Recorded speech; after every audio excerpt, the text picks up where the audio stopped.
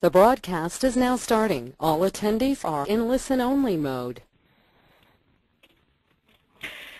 Good morning, everyone. Thank you for joining the National Center on Caregiving Staff Development Series today for our first webinar, Caregiving 101, Explaining the Complexities of Family Caregiving. I'm Kathleen Kelly, Executive Director of Family Caregiver Alliance and the National Center on Caregiving in San Francisco. The National Center on Caregiving at Family Caregiver Alliance is located in San Francisco and has as its mission to advance the development of high-quality, cost-effective policies and programs for caregivers in every state. Family Caregiver Alliance has also worked directly with family caregivers through the Caregiver Resource Center in the greater San Francisco Bay Area for over 30 years. We're honored to be partnering in these trainings and technical assistance efforts with our colleagues at ARCH National Respite Network and Resource Center. Our technical assistance centers for caregivers, programs, and lifespan respite support the aging network and respite programs. They are better equipped to serve older adults and their caregivers. The centers provide access to practical tools and multimedia, maintain two robust websites with national databases of respite and model caregiver support programs and materials, policy updates and best practices, sponsor specialized trainings, and provide individual technical support. The Technical Assistance Centers are funded by the Administration on Aging. Caregiving 101, Exploring the Complexities of Family Caregiving, is the first component in our staff development series. The series contains the basic knowledge and skills needed to effectively work with caregiving families. Our second component, Why Assess Caregivers, followed with the practice of caregiver assessment, will be offered in early 2011. Our staff development series will follow the knowledge and competency recommendations resulting from the State of the Science Symposium that brought together leaders in social work and nursing in 2008. This effort and additional implementation activities was funded by the John A. Hartford Foundation. The Staff Development Series is provided as a staff training resource for the provider community. All of our webinars will be archived along with materials so organizations can use them in the future. Before we get started, I do want to point out that your phones have been muted and will remain muted for the entire presentation. If you have questions or comments, please type them into the box on your toolbar. We have a scheduled time at the end of the webinar for questions. If we don't get to your questions while we are still live, unanswered questions will be posted on our website. You will also receive a follow-up email with a brief survey about the webinar. We would appreciate your feedback, and it should not take more than a few minutes to complete. I'm delighted to see such a huge response to the issue of family caregiving. I think this represents the tremendous need we all have to search for and locate current information about family caregivers. Next slide. I'm very excited to hear from our presenter, Donna Schempp, today about the complexities surrounding family caregivers. Donna has worked in the field of aging for over 20 years in the field of home care and hospice as a social worker. And for 10 years, she was the program director for Family Caregiver Services at Family Caregiver Alliance. I now am going to turn over the presentation to Donna Schempp. Thank you. Welcome, everybody. Our goal for today is to talk about how you, in your work and as you proceed in caring for your clients, to incorporate caregivers. So the goal of this training is to provide participants understanding of the potential impacts care providing has on family caregivers. Family caregivers are often ignored or just seen as adjunct, and we want to see them as an integral part of caregiving and care for the care receiver. We're hoping that you will, at the end of this presentation, have an overview of who and what family caregiving is, what the challenges are that are faced by caregivers, the barriers faced by caregivers, what some of the emerging issues are, and the caregiving rewards, because much as we're going to concentrate on some of the negative parts, there's a lot of reasons why people are doing caregiving. and then to look at what the resources are.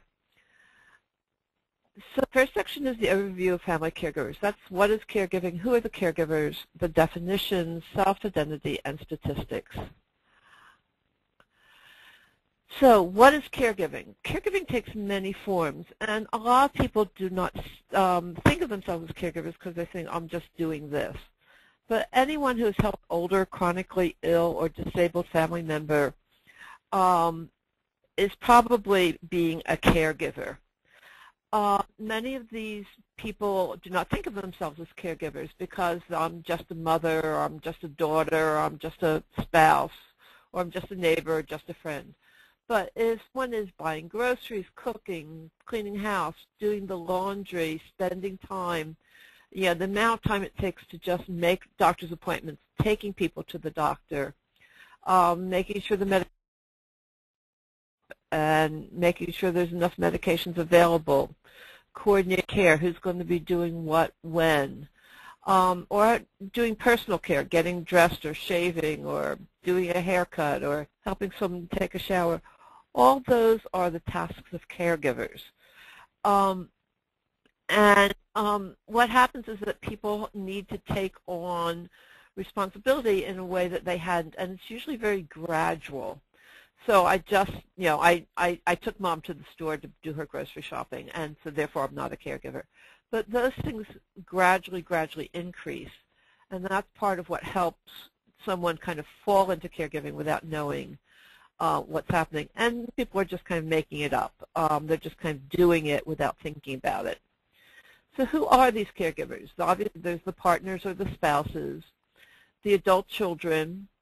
And adult children, by the way, is a complicated concept because with remarriage, we often have, the adult children of one spouse, the adult children of another spouse, and maybe the adult children of both of them as a couple. So we have his, hers, and our. And who is your biological parent versus who's a step-parent can be a huge difference in what caregiving roles are accepted by people. A parent can be taking care of a disabled adult child. That can be someone with a traumatic brain injury, someone who's had a stroke or other illnesses. Other relatives, so siblings can often be taking care of each other. Friends, best friends, neighbors, people like that might be the person who all is doing the caregiving. And you'd be surprised how often it's things like neighbors, ex-in-laws, anyone who has chosen to get involved. A third of the caregivers are men, and we often think of caregiving as a female career. It's not. It's often the men are also involved, and we have to remember to acknowledge them. Family caregivers, I want to just give a definition. The family caregiver is a relative, partner, friend, or neighbor who has significant personal relationship with and provides a broad range of assistance for an older person or an adult with a chronic or disabling condition.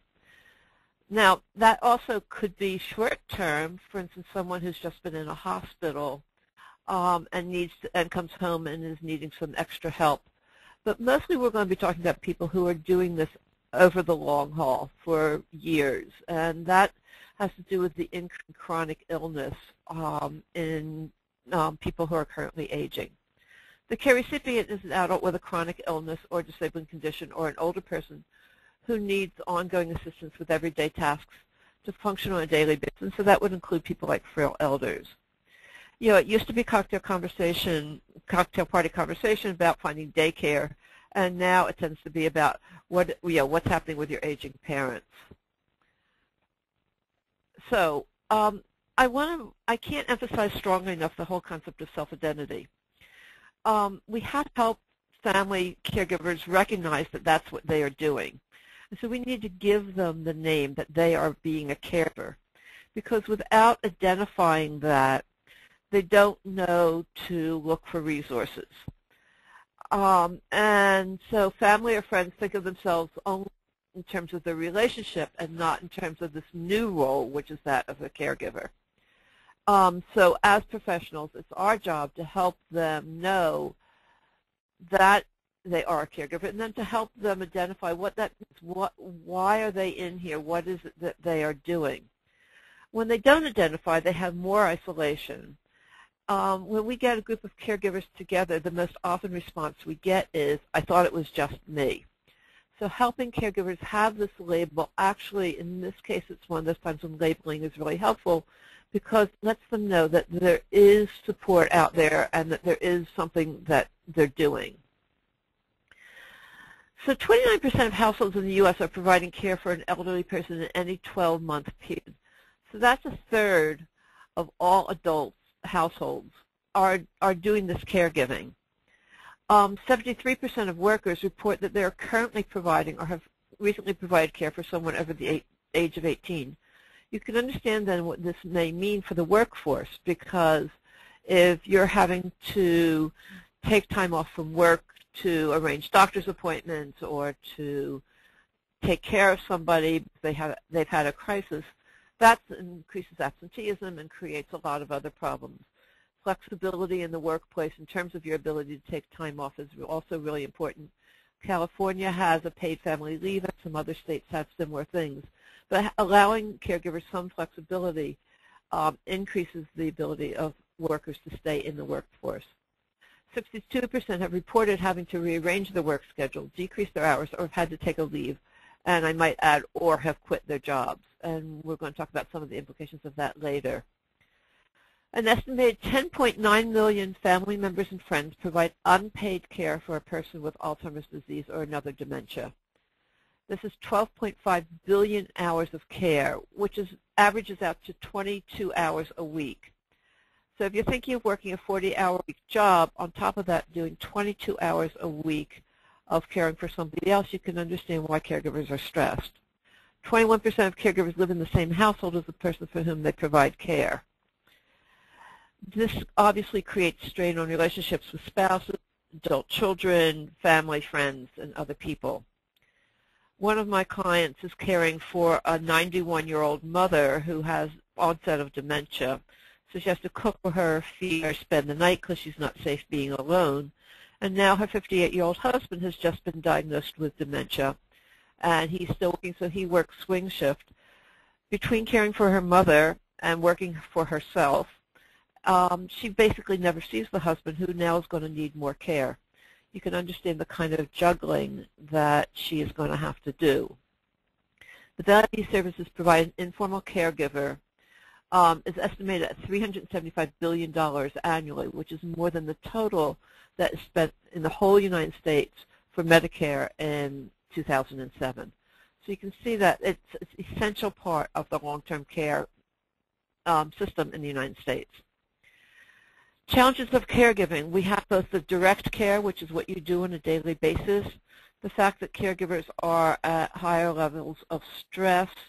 I want to identify some of the common stressors so you can understand better who the family caregivers are, to talk about what the caregivers' needs are, how to help caregivers with self-care, and what some of the ongoing issues are.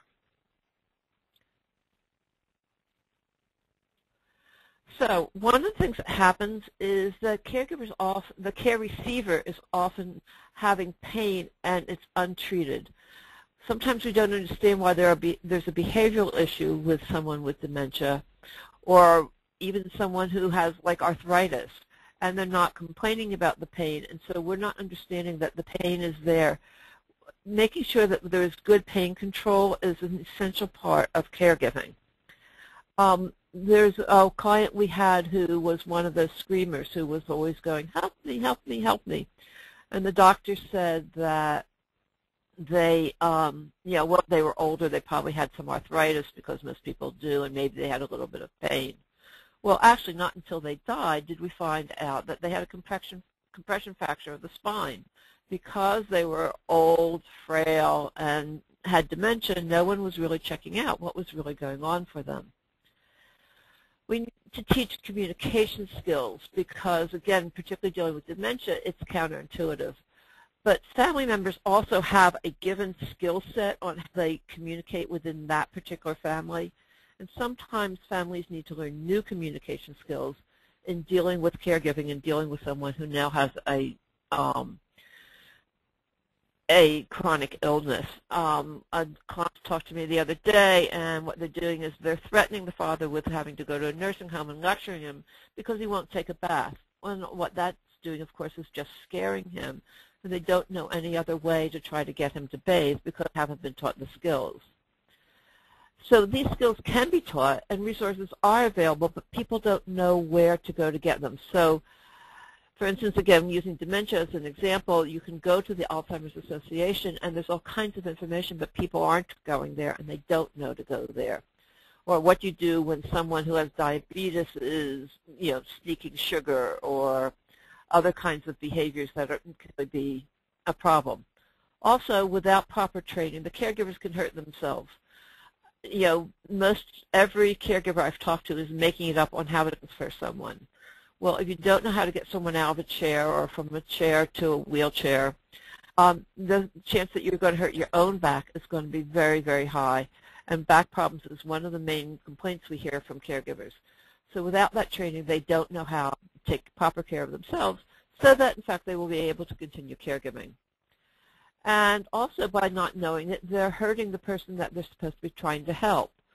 So if I don't know how to properly transfer someone, it's going to hurt them when I try to lift them, and it's going to hurt me. So the caregivers, again, are making it up. And I've often talked to occupational therapists, physical therapists, who are in there trying to do rehab for somebody, teaching them walking or going up and down the stairs or something, and I'll talk to the physical therapist and say, have you trained the family member? And the answer is no. They haven't even talked to the family member because their job is to deal with the care receiver. The caregiver doesn't have the skills. They're not going to be able to continue to care for that person. So we've got to find ways for the specialists to go into the home under home care or the hospital before the discharge planning is done to help the caregivers learn the skills they need to be able to help them. One caregiver I know refused to bring her husband home because she had recently had surgery on her knee replacement. So she wasn't able to transfer him, and she said, until he can get out of bed by himself, I can't take him home because I can't do anything. But no one had asked her what her situation was. They were just saying it's time to discharge him. 14% of caregivers rate the physical strain of caregiving as high, and 31% rate the emotional stress of caregiving as high. And I want you to look at that because the emotional stress, which is really what we're going to be talking a lot about, is, twice, 2.5 times higher than the physical strain. Family caregivers are providing care for 5 years or more, and those people are reporting higher instances of health as being fair or poor. Now remember, if you're an 80-year-old woman caring for your 85-year-old husband and you've been doing this for 5 years, you also are now going to be 85. So just by definition of doing this over time and being elderly, the opportunity for more other health issues to interfere is great. So, the caregivers are not static in those 5 years, and so they're dealing with their own issues in their own health by virtue of doing caregiving for many years.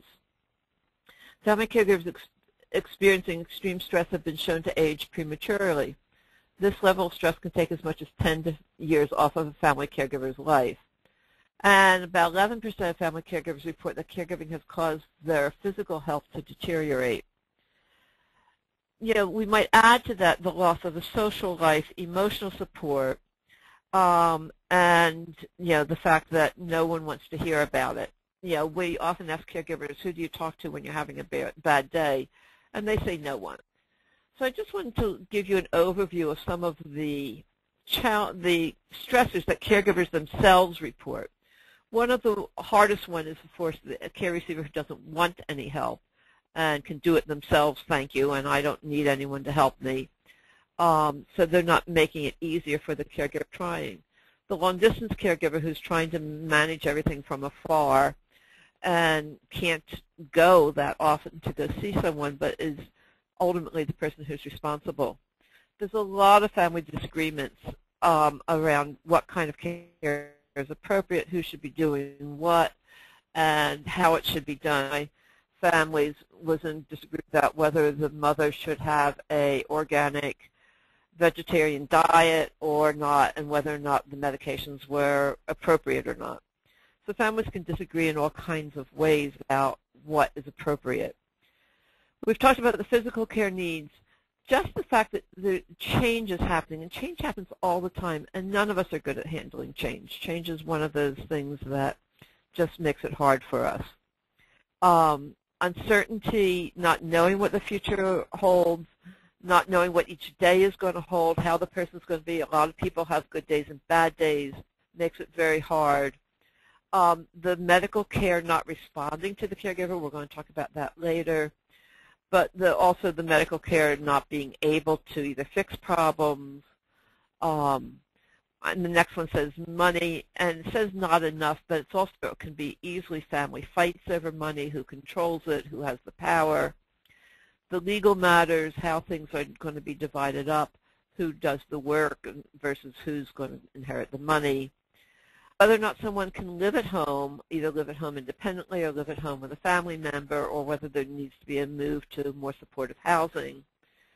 What are the supervision needs? Often family members disagree on how help is needed, or the caregiver and the care receiver disagree on how much help is needed. And generally the caregiver thinks more help is needed and the care receiver thinks less help is needed. Or the care receiver thinks that if I'm going to get help, it should come from my family and is not open to other sources of help. How do you deal with things like someone who shouldn't be driving anymore? Or the refusal to go to the doctor or to accept the treatment that the doctor has said. The concerns about things like stairs in the house or throw rugs and other kinds of things that make it unsafe for one to be at home. And also people who aren't taking their medications regularly or breaking the medications in half so as not to take so much because it won't cost so much. And then, the caregivers are processing their own feelings. They may have a lot of frustration and anger. I might add to their resentment that they're doing this. Often there's a lot of guilt, and we're going to talk more about the fact that caregivers also have increased depression. And I just wanted to share a cartoon with you, which you can read on your own. But, it's the fact that, if you're always rushing somewhere, it's hard to sometimes get to want to go. So the challenges of caregiving, and I call this the IRS of caregiving, because all caregivers need information, respite, and support. But the responsibilities also change as the condition changes. This is not a static situation. And the first stages of caregiving are the most demanding because this is when caregivers are the least informed, when they're making it up the most. They don't know what is needed or expected, and they end up feeling uncomfortable and insecure and uncertain about what to do. One of the things that caregivers will talk about is the respite breaks that they need from caregiving. They don't have a chance to have a life outside of caregiving often, and sometimes when we give people respite breaks, one of the things they'll say is, I was just relieved just to sleep through the night, because they haven't had that chance to have an undisturbed night to sleep. We don't even think about what that means. Caregivers need to know that their feelings count. They don't think that they have the right to say, I can't do this anymore. Although I have to say that when people call family caregiver lines, the most common first sentence is, I'm calling you because I can't do it anymore. They need to know that their feelings are important and they have a right to a full range of feelings, from happiness to glad to scared to angry to frightened. All of their feelings are relevant, are appropriate, and need to be acknowledged. And they also need to take care of their own health. They have a right to ask questions and be listened to. They need to get information about community resources. And particularly the biggest frustration is getting the medical system to pay attention to them and what their concerns are. Caregivers have a right to not be abused or ignored. And the abuse generally comes from the care receiver, but it also can come from other family members or the system who isn't paying attention to them. We actually had a care receiver who was in hospice care and had a history of being abusive in his marriage and ended up in jail on hospice because he was continuing to abuse his caregiver. So things like that can happen. But caregivers also need us to be the ones who tell them they can't do it alone. So we need to help them identify where their support is. And people say, well, I have no one. And then we can talk to them about aunts, uncles, cousins, neighbors, friends, faith community, that is help out there, volunteer support programs, friendly visitors, to help them identify where, in fact, there might be a source of support. One of the other things that caregivers need to do is to learn how to say yes when people do help. When we ask caregivers, well, has anyone offered to help, they'll say, well, yeah, and I said, and what to say in response? They say, oh, I'm okay, it's okay, I'll let you know.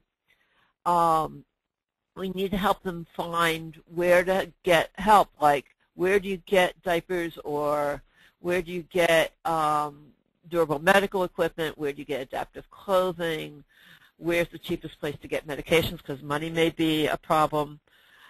They need to know about things like paratransit and Meals on Wheels, daycare centers, because the daycare center is not the same as the senior center, and then maybe the only thing that they ever note about is that the senior center says, well, this person can't come anymore because they're not able to do it independently. We had one doctor, I have to just tell this as an aside, in terms of getting the medical system to pay attention to him, whose husband was up and wandering all night, and she actually had paid help at night so that she got some sleep, but there was enough noise that he created that she wasn't getting enough sleep. And the doctor said, well, if she just had a bigger house, then she'd be able to get sleep, so this wasn't really an issue. So, we have to understand that caregivers need to have us help positively solve their problem. Some of the challenges of caregiving is that caregivers have a higher morbidity and mortality, which means that they get sick more and they die sooner. And that continues 5 to 7 years after they stop being a caregiver. There's been research done that shows that caregivers have higher cortisol levels than non-caregivers. It's what makes them more vulnerable to illness and injury. The physical strain we've talked about, like back care. Caregivers do their own preventive care. They often put it off. They either say, I don't have time, or, I can't leave my loved one, and so therefore they aren't getting the chance to get to the doctor for themselves. One of my caregivers died of cancer. She knew she had cancer but didn't go to the doctor because she knew she wouldn't be able to do the treatment and take care of him. Well, then she died, and of course he ended up in a nursing home, which is what she was trying to prevent. Juggling many roles, working, and taking care of someone. The sandwich generation, meaning I have children at home, I'm working, and I'm caring for an elderly parent. Teenage children often have hostility toward the grandparent who's taking away their parent, or are embarrassed by the care receiver, the grandparent who may be doing things or looking in ways that are hard for them. So it makes it also very, very hard for the caregiver to meet the needs of everybody.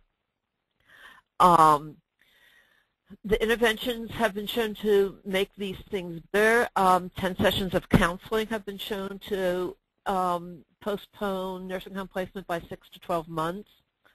Caregivers often need to feel rewarded, and it can be really hard if the care receiver is not appreciative. We need to teach them coping strategies on how to take care of themselves. And also, we have to address issues of substance abuse because caregivers are often using either medication, alcohol, or other substances to help them cope because they don't have other coping mechanisms. Also, eating the wrong foods can be another way that caregivers are taking care of themselves. And then finally, sleep deprivation.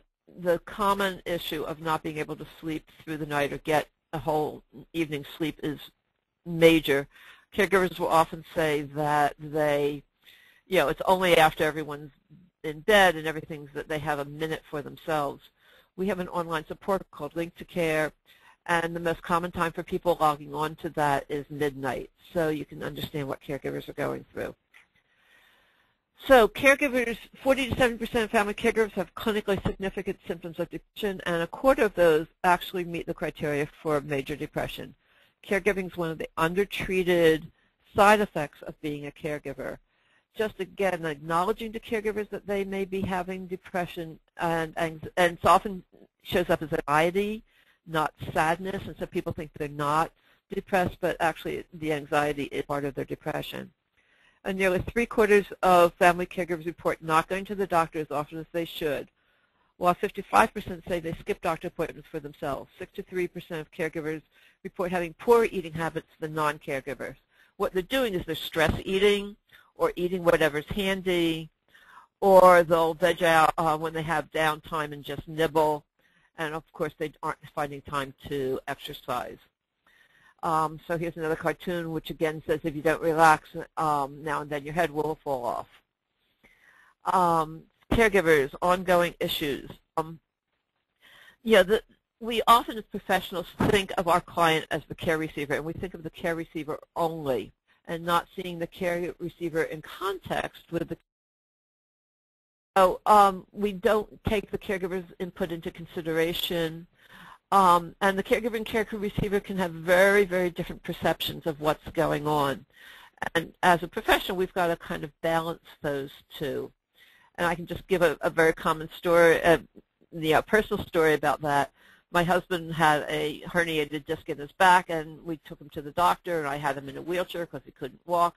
And the doctor said, on a scale from 1 to 10, what is your pain level? And he said 6, 7, and I said 11, 12.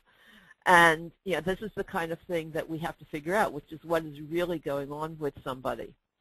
The rehab is generally emphasized on physical functioning, but we're understanding whether the care receiver itself is having depression or having other behavior or agitation issues. And so they may be functioning physically fine, but there may be issues that the caregiver is having to deal with. And as a system, we have generally concentrated on poor, isolated seniors rather than the seniors that are, in fact, in families. Lack of social support, caregivers have a less sense of well-being when they are isolated, when they don't have anyone to talk to, and they aren't out and about with friends and doing things that are fun. One of my caregivers, I said, when's the last time you laughed? And she looked at me in shock and said, I've forgotten how to laugh. So we have to remember that we need to help them to have a sense of that respite break, that chance of something outside of caregiving. And those who are dealing with someone with dementia get the least support because everybody around them doesn't understand it any more than they don't understand it, and it's hard to include that person. So also the cost of long-term care. People are often discharged from the hospital earlier and sicker because it's not reimbursed, and that care often falls on the caregiver to do at home. The caregivers don't know what to expect or how to care for the patient. When we ask them when it's been discharged, again, what skills have they been taught? Generally, they haven't been taught anything. They haven't been taught transfer skills. They haven't been taught, how to, change, how to do wound care, how to change a catheter, anything that they may be asked to do. And again, the needs of these caregivers are not taken into consideration. Caregiving puts a huge strain on marital relationships, often leading to divorce. Families end up not talking to each other.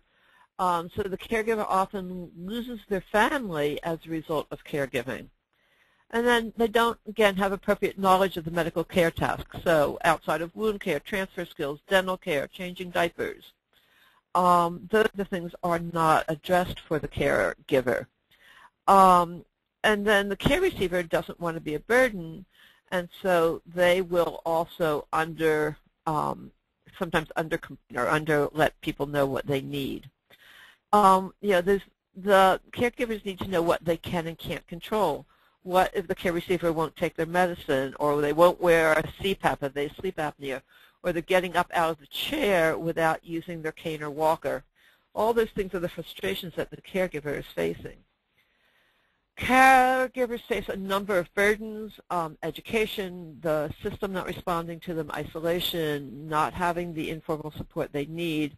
There are trust issues, financial issues, legal issues, and then there's their own self-care issues and guilt and grief and loss.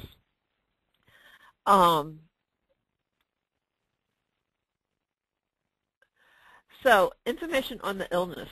Caregivers are amazingly uneducated about what the illness is they're dealing with, and they're not taught things like communication skills, what happens to this disease over time. Our medical system is an acute illness medical model, and most people today and going forward are going to be dealing with chronic illness, which has a whole different set of needs, and a whole different set of needs for the care receiver and a whole different set of needs for the caregiver, because they're going to be doing this over time. Families often are involved in power struggles and not knowing, because they don't know what's going to happen in the future. And we need to deal with the care strategies, again, how do they take care of themselves, and also understanding the behavioral issues. We treat people kind of the way they've always been, when now they're different, and we don't know how to deal with this difference in who the care receiver is. Caregivers often don't know how to talk to the doctors or other professionals and getting them how to listen. You know, I hear things like the caregiver going to the doctor and talking about a certain behavior, and the doctor will say, well, I don't see it, or it's not happening here, and not taking the caregiver seriously, and the caregiver not knowing how to advocate for themselves. Also, they are not system savvy.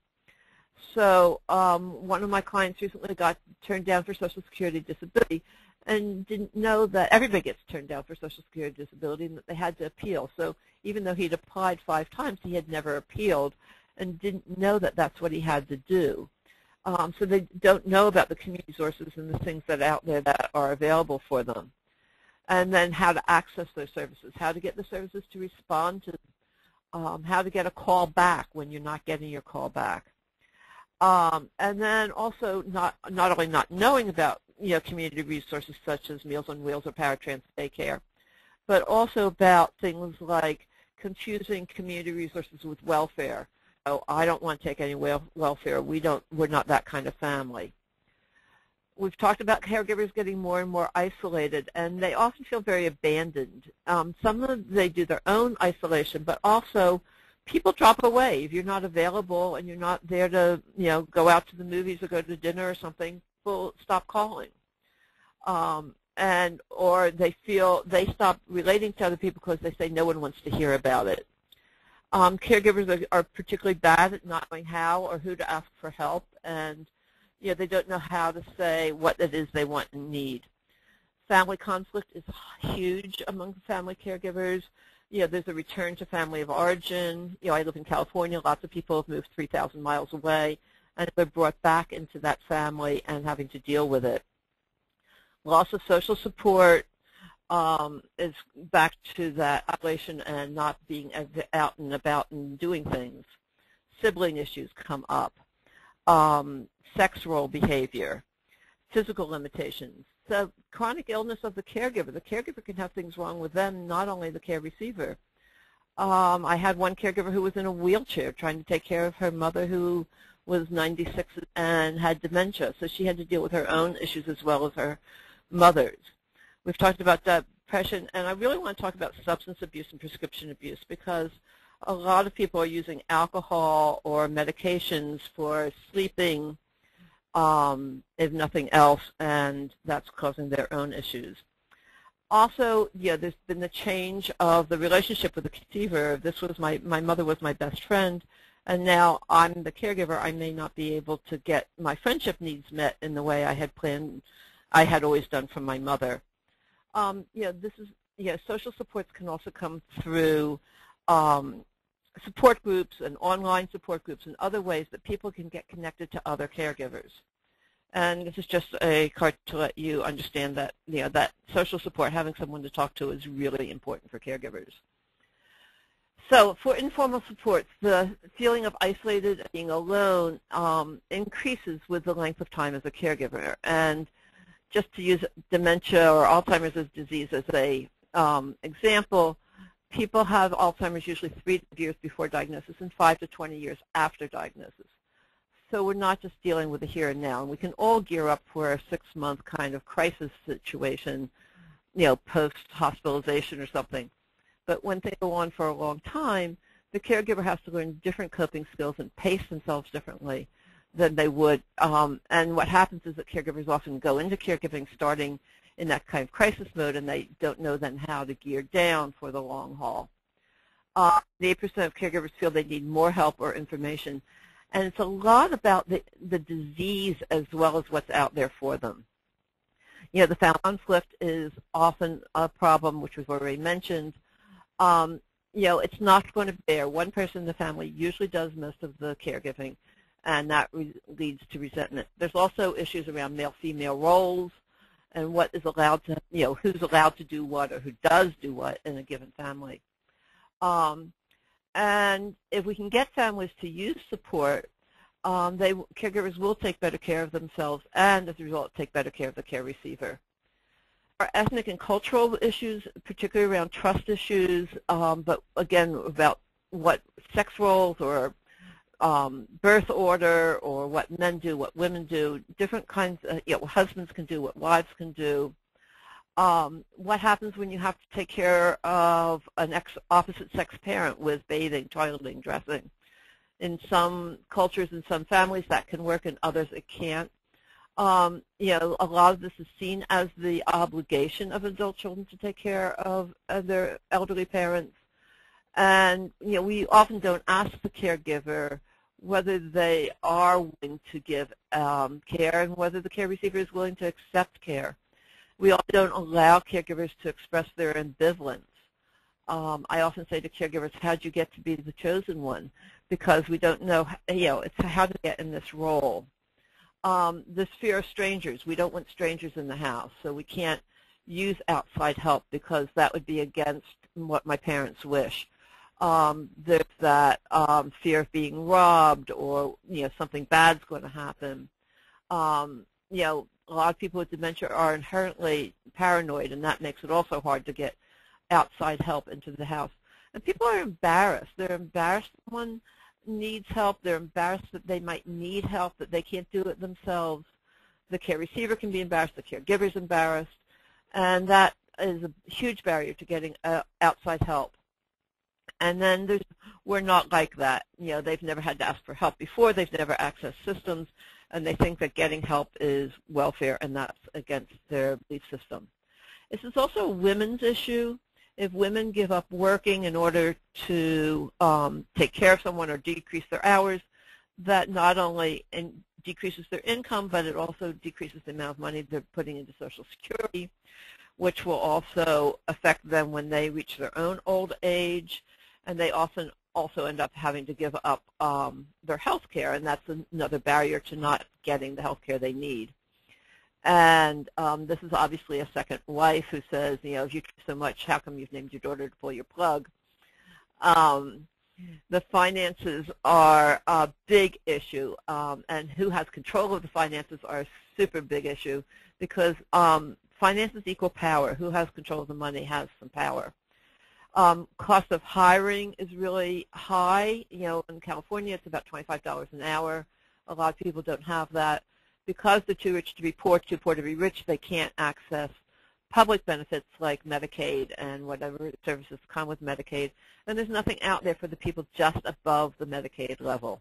Those are the people who have the highest need because there's the least amount of support. Often the only asset may be the house, and people don't want to touch the house. The house is very sacred. It's about identity and other things. And, even though reverse mortgages exist, a lot of families are reluctant to use that.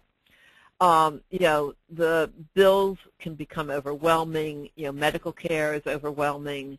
And, how are you going to juggle all these bills is really important. And then, families, particularly elderly people, have worked hard to create this nest egg. They're afraid of running out of money. I often have to say, this is the rainy day you were saving for. They want their children to inherit the money. That's what they work hard for.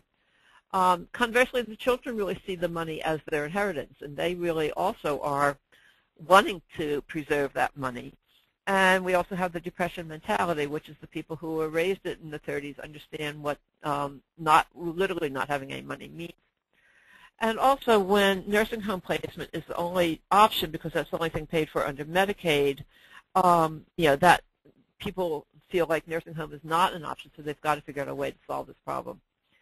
And here's the crotchety old man who wants to disinherit everybody. So legally, powers of attorney for health care and finance are so important. People have said, well, I don't need a will because I don't have anything for anyone to inherit, but they don't understand that they maybe need someone with power of attorney finance just to sign on their checking account in order to pay their bills. I'll often say to someone, if you had a stroke and you couldn't sign anymore, even though you have all that money, how are you going to get how's someone going to pay your bills if you can't sign your checks? And someone needs to tell people to get this done. No one says, do you have your, durable powers of attorney for health care and finance? Have you had a conversation with your family about what your health care needs are and what you want? Because the family is probably going to be the one who's going to have to make these decisions. And I think as professionals, it's our job to help facilitate these conversations. Who handles the money is the one who has the power, and that's a core issue is really important to look at in terms of who may be doing the care and who's paying the bills or who's in control of the bills.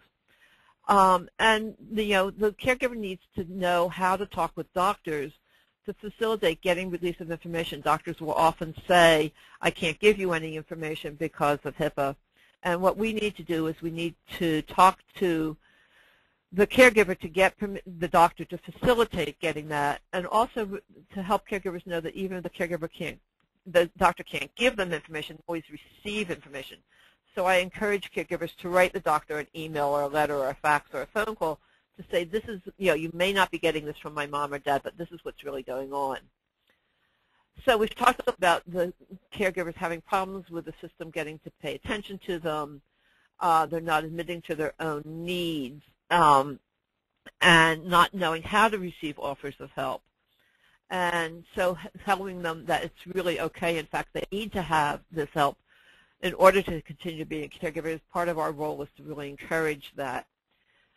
Dealing with other family members increases the stress often, and caregivers often say, I just don't have any time to take care of myself. And there's a class out there that I don't know if it's available in your communities called Powerful Tools for Caregiving. And really a lot of it's about how to create time for yourself.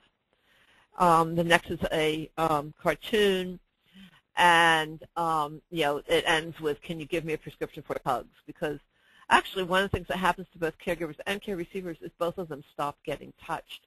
And touch is a really important nurturing piece for all of us. So guilt, I should, one of the things that caregivers go is no one will do as good a job as I do, and the answer is that's true, but they will do a different job, and we need to encourage caregivers to allow, someone can do it differently and it will be okay. That, if I leave, something will happen if you're away, and so I have to be the one who's there because magically I'm going to prevent something from happening. And that something is someone will fall or someone will die or something. If I'm there, that's not going to happen. And, a lot of people have promised never to put someone in a nursing home. So the whole idea that someone may need to be placed, that you can't take care of them at home any longer, is a huge guilt issue. Guilt versus regret.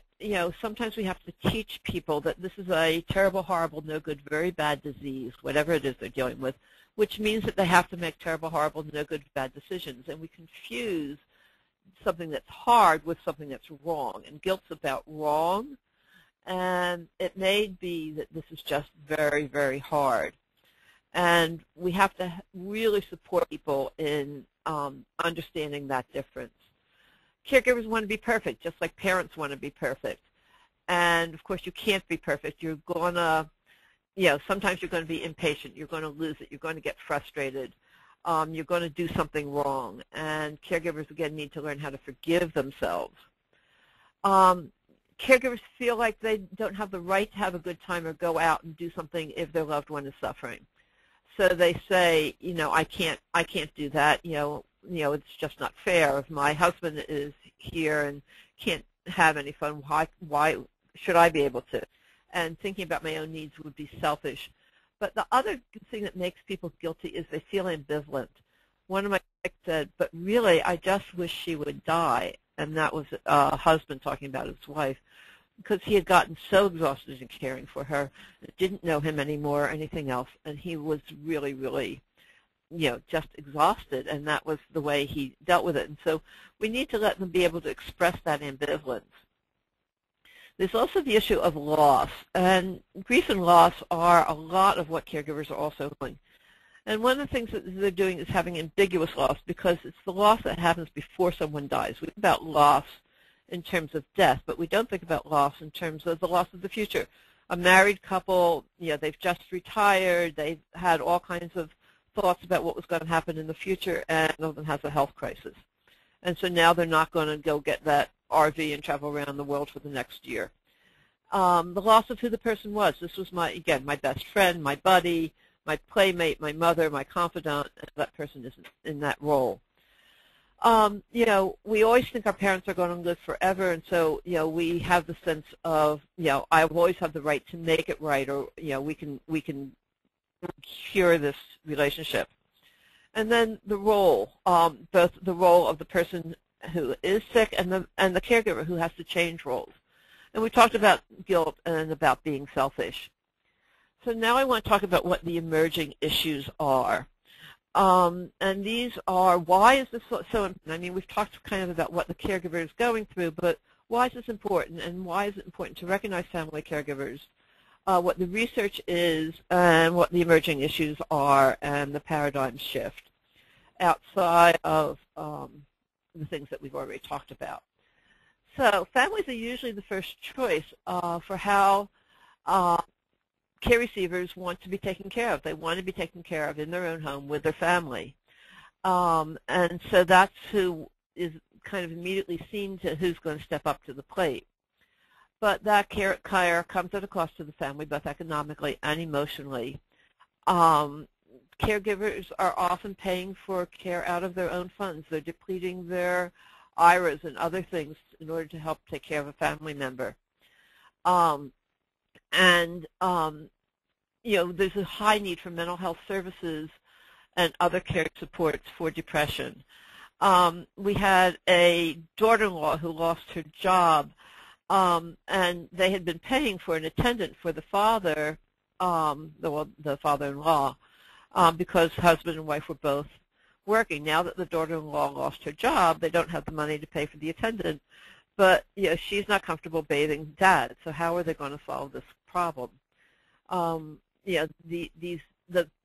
crisis that people are facing already because of lost job and economic downturn can be exacerbated by caregiving. And also the care receivers who have those nest eggs have often lost them due to the downturn in the finances, and that's changed the way long-term care is being looked at. So the unit of care is the care receiver and the caregiver, and I think that whenever we see elderly people with chronic illness, we need to see that they don't exist in isolation, that they are part of a unit, and that both of them need help. If something happens to the caregiver, the care receiver is going to end up compromised, and so the more support we can give the caregiver and the care receiver as a unit, the better both of them are going to be. The caregiver assessment and support needs is shown to improve outcomes and the continuity of care for the receiver. So the better we care for the caregiver, the better the care receiver is going to get. And if the care receiver does better, the caregiver does better. So it's a circle that feeds on both of them doing better if we can help both of them. Caregiver confidence and competence leads to better outcomes for the care receiver. And really understanding the caregiver situation, including their service needs, their unresolved problems, and their risks, is really important to meet the needs of the caregiver and to meeting the needs of the care receiver. So we want to identify the services available for the caregiver, and we want to provide appropriate and timely referrals for those services. And we want the resources referrals to be specific and targeted so as not to overwhelm the caregiver. resource guides don't really help caregivers because they don't know what to do with them. And so what we want to do with it is to give them a specific place to call and a specific number to call so that they can do it. When we send resources to people, we find out that the caregiver often hasn't had the time to even open the envelope. We need to, there is the FCA, Family Caregiver Alliance Innovation Clearinghouse online, which gives evidence-based research on what some of the things are that might be helpful to caregivers. We want to make sure that we get the basic information on the caregiver when we're working with the family. So we need to either have a phone number for the caregiver, an email address, and get proper release and permission to talk to them. Because if we don't have a way to talk to the caregiver, we may not be able to get the rest of the story, or we won't know how to take care of the caregiver as well as the care receiver. And here's the family issue, which is she's your mother, you tell her. The high amount of research activity in the last 30 years has been taking place to deal with intervention to help caregivers. What we want to do is reduce their stress, reduce the burden, and there's the Zarat burden scale for caregivers. If you haven't seen it, it looks at how burdened a caregiver feels, health and depression, and competency and coping, which is what we're talking about. There's a growing body of research, results for evidence and best practices. That's where the Innovation Clearinghouse might be really helpful for you, and want to replicate these best practices in states and local communities. There's also a growing body of consumer information and online training and resources for community service databases that make access to information easier.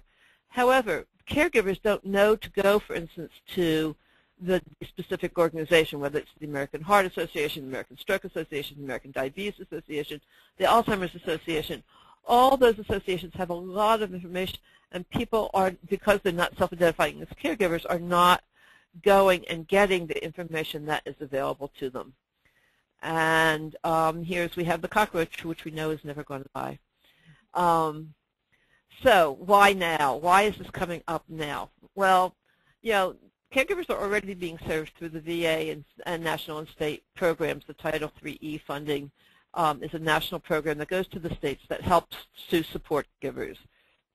And as that was implemented, what we found was that senior service systems, like area agencies on aging, had a real problem understanding the switch from the care receiver to the caregiver.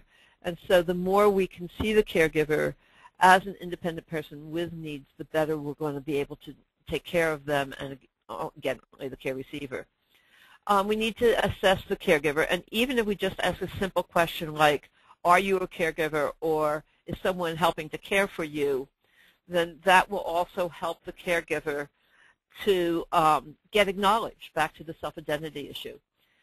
Chronic illness is the change in the paradigm. And the medical model is an acute illness model. So we need to realize that chronic illness takes a whole different skill set. Medicare billing and other policy issues is because if we aren't reimbursed, the caregivers, the professionals are saying, yes, I understand what you're saying. All this needs to be done, but I'm not being reimbursed for it, so I can't afford to do it. So finding reimbursement for professionals to provide services to caregivers is very important. And I have to tell you, the most frequently asked question that comes from caregivers is how to get paid to be a caregiver, because they, again, have given up financial security in order to do this. So we need to include the caregiver as part of the healthcare team in order to help with care coordination, and medical home care models also have to see the caregiver as an important part of the care team. So they've been mostly overlooked as health partners in the formal system, and what we're wanting to do is to make them an integral part. The visibility of informal caregivers is a major part of the long-term care workforce, and for whom services and support should be provided is growing as a policy issue. the Title III fund started, which is the older National Family Caregiver Support Program, started in 2000, 2001, and funding has increased for that. And I have to understand that caring for the caregiver actually saves the system money ultimately. Most long-term care is being provided by families in their home. Caregivers are being woven into evidence and best practices as major components of programs managing chronic care conditions. Care receivers don't exist in isolation. And caregivers are mentioned 16 times in the Healthcare Reform Act. So the new medical paradigm is that the caregiver is an important part of providing care. What I wanted to do is to take a minute to understand caregivers also do feel rewarded in what they're doing. And this list came from a caregiver retreat where the caregiver said, that this is a chance for me to give back, to feel competent and capable, to feel like I'm doing what it is that is expected of me. It's my spiritual fulfillment. I get satisfaction in doing a good job. People are there because this is a rewarding experience for them, not only out of obligation, but out of love and out of respect. So in conclusion, I want to talk about the fact that professionals can facilitate caregivers dealing with someone with a chronic illness, understanding the complexities faced by the family caregivers, helping them to identify as a caregiver, listening to their concerns and experience. And I have to say that after we do caregiver assessments, the most common thing that we hear from a caregiver is, no one's asked me about me before. Because when we talk to someone who's a caregiver, we're always asking about the care receiver. We're not turning to them and saying, and how are you doing? And also by acknowledging their feelings and encouraging them to seek assistance. I'm now going to turn this talk over to Kathleen Kelly, who's going to talk resources. Thank you, Donna. As I mentioned, Donna has been working at Family Care Alliance for over 10 years, and we wanted to shape this particular presentation as to what were the real practical, on-the-ground experiences that we have had for over 30 years from family caregivers, and I think Donna did an admirable job, and I want to make note that the slides that we probably had to skip through pretty quickly will be along with the archive audio file available on our website after this presentation. I want to talk about some of the resources real quickly before we got to questions about the Technical Assistance Center, our Care Navigator, fact sheets, and so on that you can avail yourself to. Our Technical Assistance Center offers practical tools and support through our clearinghouse. We have a listing of evidence-based interventions, emerging practices, model programs, policy and advocacy tools, and multimedia available for those that are working with families in the field or to be able to refer families to. We have over 400 resource listings currently in our Technical Assistance Clearinghouse. And you may also call us for consultation on our 800 number, which is in our contact information at the end of this presentation. I also urge you to subscribe to our bi-monthly newsletters, Policy Digest, and also our Technical Assistance Program as well. You might find those very helpful.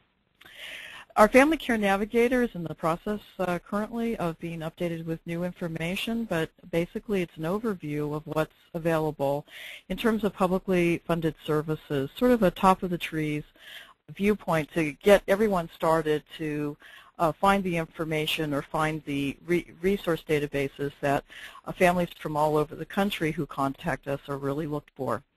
So there's resources for services that are broadly offered and links back to, of course, local community databases that serve the family in their own local environment.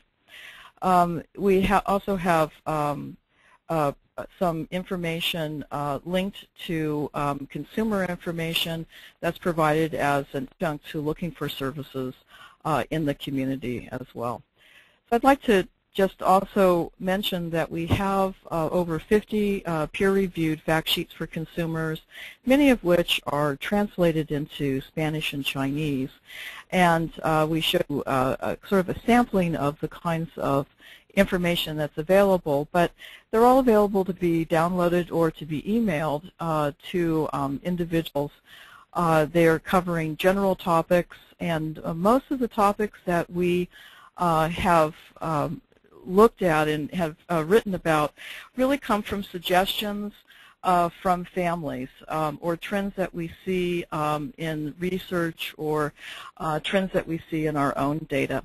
So they're really meant to be practical fact sheets to serve as a way to provide information to families on a consistent basis with vetted sources and trusted information that you as a provider can then follow along and emphasize and work with families around their individual care issues. I'd now like to move to the question part of the session, and I'm going to ask the questions, and then Donna is going to respond. But we do have one question to get us started that says, what do you do for families, what do you say to caregivers who say that self-care is just one more thing to do on their to-do list? Well, first of all, you have to agree with them, because obviously it is just one more thing to do on the to-do list. One caregiver actually said to me, if one more person says, take care of myself, I'm going to scream. But we want them, we want to talk to them about what options are for self-care so that they can ultimately understand that taking care of themselves will actually make their job easier, because they'll be more efficient, less stressed, and ultimately they'll be able to take better care of the care receiver. And so, that's really, we have to let them find out how they can do it. How can they carve out some time for themselves as opposed to adding to their stress? We have some questions from our audience. A question around why we're including or speaking to caregiving for older adults.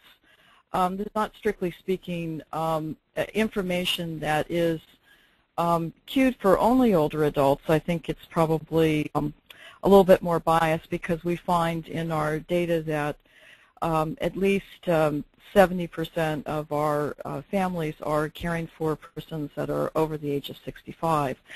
As it pertains to lifespan project or provision, this is a technical assistance webinar that is separate in identity from the Lifespan Respite Project. The Lifespan Respite programs offered under ARC's webinars will work in tandem with our webinar programs as well. Donna, would you like to comment about any of the issues around older and younger disabled persons and caregivers? The issues actually are the same or similar for working, for caregivers who are caring for someone who is younger. Obviously, the issues if you're dealing with a child are very, very different. If you're dealing with an adult, if it's a parent or a sibling dealing with an adult child who's under 65, the same stress and financial issues and other things come into play. We have another question from our audience. I just want to make note of several questions that pertain to the PowerPoint slides. We will be posting the PowerPoint slides after this webinar is finished. I would suggest that you wait till tomorrow to try to pick up on the PowerPoint slides, but we will have them posted so you'll have them available. There is a question from Diane. Can we expect efforts from employers to provide supports for employed caregivers? Oh, I thought Kathy was going to answer that one. We've worked a lot with the workforce, and there's EAP programs. We've tried to get information through things like Family Leave Act to get employers to understand that, for instance, caregivers often need a flexible work schedule, need to be able to make phone calls during the day, or maybe need to come in early and leave early so they can take someone to a doctor's appointment. There is, support out there to get employers to pay more attention, and sometimes you may have to be your own advocate. I'd like to make note that for employers, there was, before the recession, about 22% of the employer groups, and largely this is large companies, had elder care in their employee assistance programs. And since the recession, there's only 11% that have formal services available. But that doesn't mean that many companies do not informally have groups to come out and talk about elder care and caregiver support at sort of brown bag lunches or other informational fairs that they might have. And for those of you who are in the provider community, this is a really excellent way. You need to go to the source of where employed caregivers are, and that's in your business community, and perhaps offer to do some informational programs for employers. We find that for caregivers, the number one thing that they would really like their workplace is the flexibility for scheduling appointments and be able to have a flexible schedule in their work life. We do have a question about how do you get other siblings in the family to help more. Donna? Well, one of the things that happens in families, again, is that it's not fair, and that we know that one person is probably doing more than everybody else. But I also know that within families there tends to be a lack of communication on what's going on. First of all, there may be a lack of communication on what the illness is and what needs to be done to truly understand the illness, but the caregiver often also doesn't let everyone else know everything that they're doing. So keeping everyone in the loop about the medical condition, keeping everyone in the loop in what the care needs are is really important. And that's the other thing that family members, particularly the primary caregiver, needs to do is to ask for very specific things. Like, will you help me, but would you drive mom to the doctor's on Friday at 3:30? And if you're not going to get support from your family, you need to just find out what other support is available in the community rather than going back to this issue that's not helping you. We have a question about caregivers needing training on transfers and PT and OT skills. Is training such as this available for reimbursable by Medicare? And if not, can we do some education to make it so?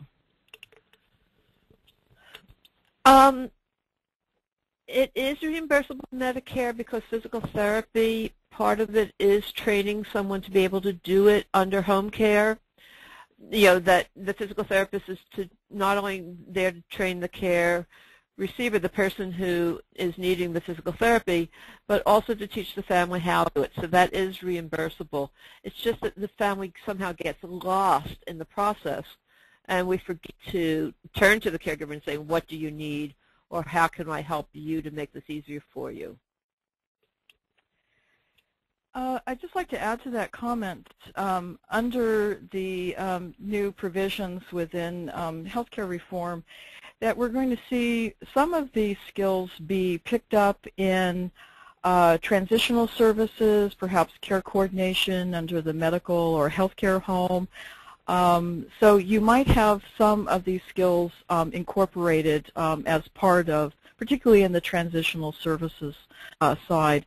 For those of you who are providers in the community, one helpful thing that we have found to be enormously useful and very, very popular with families is to offer workshops or a conference on exactly what are the practical, direct skills that are needed, to provide assistance to a family member, and that includes issues around transitioning out of bed or from a chair, and you know, the real direct hands-on kinds of care. We call them caregiver colleges, but they're called many different things, and this is perhaps a good opportunity to partner with hospital or other healthcare system to offer this and market it broadly to the community and also through that particular healthcare service provider as well. We have a question about how to help those or convince the recipient who is in need of help to accept help. This is obviously one of the most difficult questions. If the person does not have dementia, you know, we have to understand that they have the right to refuse help. But sometimes what happens is that the family member does just enough to keep them from needing to hire help. So sometimes what we have to actually do is back a little to let them see what they really do need. If someone does have dementia, they don't have the same right to folly or to bad decision because they obviously can't make a good judgment decision. And this is when learning communication skills and behavioral changes you know, have to you know, be brought in. So whether you work with Alzheimer's Association or someone like that to learn the skills to help someone accept help. Calling in the doctor, I often say it's helpful to call in a higher power and have the doctor write a prescription for help, or saying you can't be left alone. You know, learning how to you know, be there, hire help, be there and say it's a friend or this is a volunteer, or other ways that you might bring someone in through the back door would really be important. And then, you know, maybe having someone else pay for it, like the caregiver sometimes to pay for it because it may be a financial issue. You know, there are ways that you can do this. And if really someone really is in danger and they can't and won't get help, there are two choices. One would be to call in Adult Protective Services, and the other one would be to really look at placement because being at home is really not an option. Thank you, Donna.